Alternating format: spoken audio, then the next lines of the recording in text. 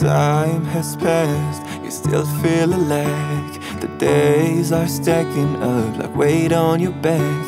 And I know you're tired, I know you're exhausted. I wish I could take your place to hold it, but we can't change what life has made. It's surely unfair, 'cause you don't deserve it. I wish I could stay enough for you to feel safe, but we both know that you will overcome things just like you always did.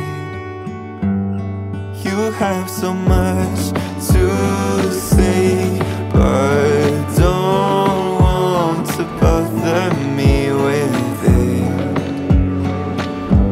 And you probably hate yourself, but you're not a burden.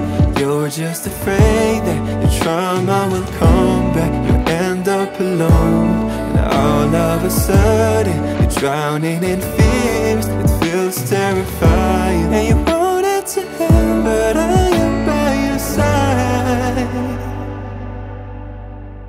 and I'll be here. Sometimes my mind becomes my own hell. I'm aware that I'm building my worst nightmare, 'cause what I dread, unconsciously I create.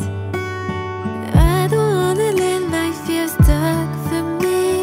Words just come out of my mouth suddenly, and I can't help it. And I beat myself up for hurting.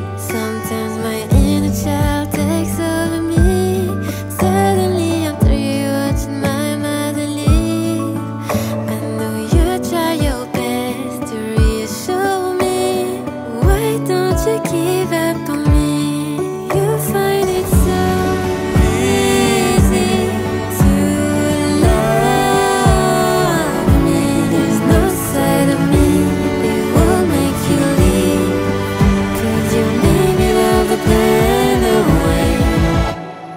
When you feel you're drowning and these fears speak too loud, overwhelming feelings, and you start to think about dying, don't you listen to a thing they might say, 'cause nothing's real. And even though you're thinking you're not strong enough, or maybe you're just too soft, overthinking a lot and feeling things 10 times stronger, you and anything these fears could have said.